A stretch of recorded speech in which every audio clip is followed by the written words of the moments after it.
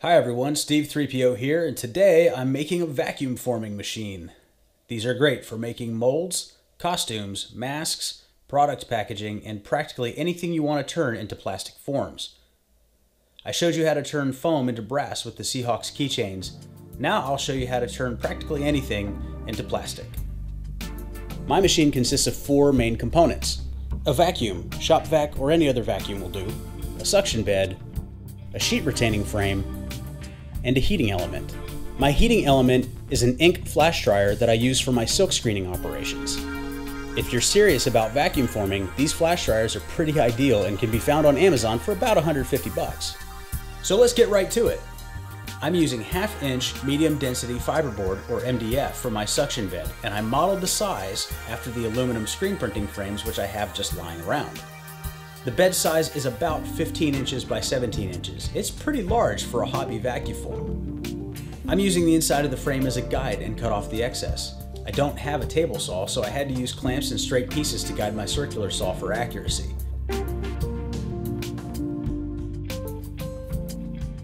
Next, I drilled and jigged out a frame to fit over the suction bed I just cut. The frames are identical dimensions and should be clamped together while holes are drilled for bolts and pole pass-throughs. I have to keep Atlas entertained. Let's count how many times an unidentified rolling object comes into view while I'm cutting these strips. I'm cutting 2 strips of 17 inch by 3 inch and 2 strips of 14 inch by 3 inch pieces for the suction box.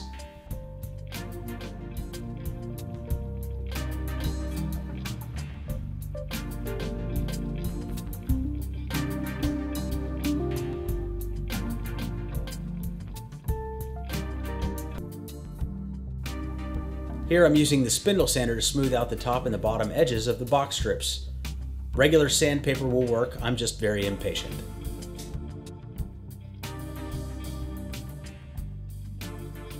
Steve, you're the best. Why you gotta be so sexy? I just am, baby. Actually, I think she said the trash still needs to go out, but I hear what I want to hear. Here, I'm using tight bond wood glue and 18 gauge nails to secure and tack on the strips to the suction bed.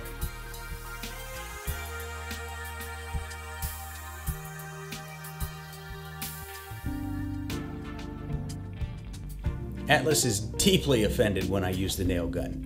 He gets plenty of treats afterwards, though. I'm making lines for a grid, both to guide the hour of drilling I'm gonna have to do, wah, wah, and for a reference grid later on. And next, of course, the holes. Check out the sun line.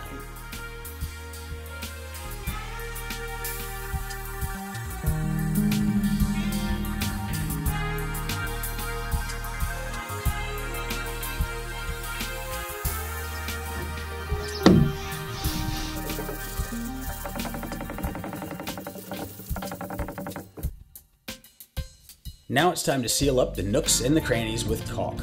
The crannies especially.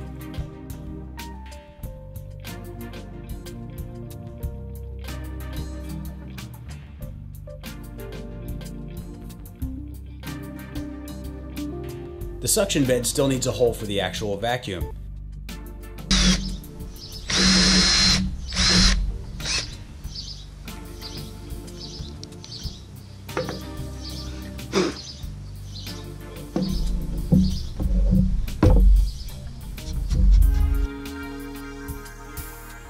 Now I'm gluing down the box to my baseboard, and I'm using some heavy materials to weigh it down while it sets.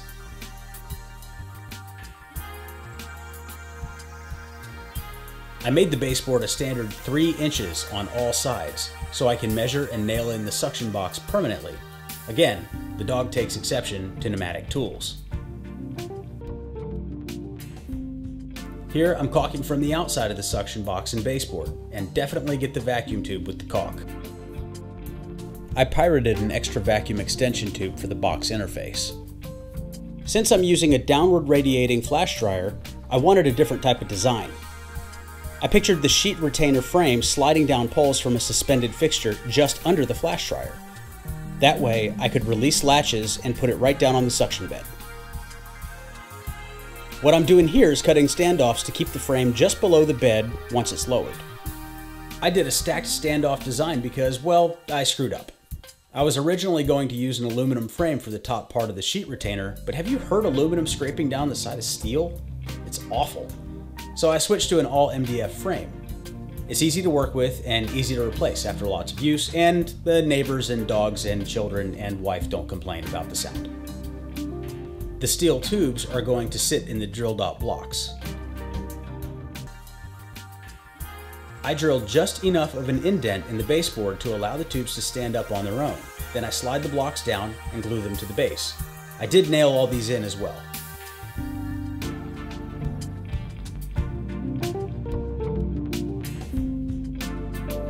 I had to fuss over the fitting for a bit, but after some adjustments, I anchored everything in. Here's the all MDF frame. I'm making sure both frames' holes line up well because they will clamp together using bolts, washers, and wing nuts.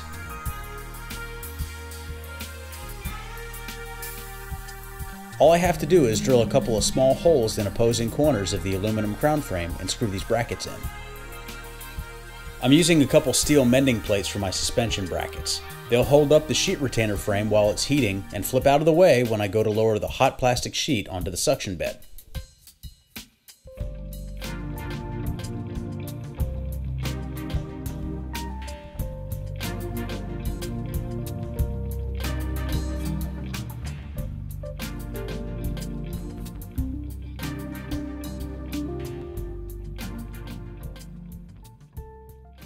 Polystyrene and ABS are the staples of vacuum forming, so I ordered several sheets.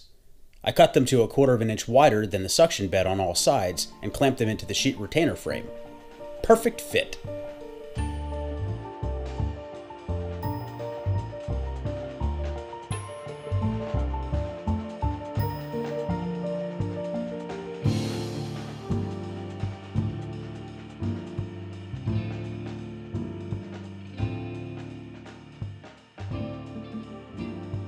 Polystyrene has some weird properties while it's being heated, but at around 350 degrees Fahrenheit, at least according to my cheap infrared thermometer, it evens out and starts sagging in the middle.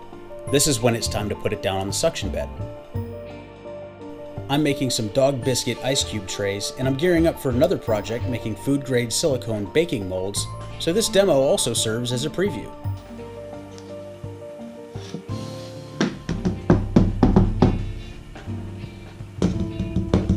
I've got several other projects using this vacuum machine planned for the near future, so stay tuned to see what we can come up with. And that's pretty much it. If you enjoyed this video, please mash the thumbs up icon, and if you want to keep up to date on my projects, click subscribe. You can also follow me on Facebook and Instagram. Atlas, what do you think? Good boy.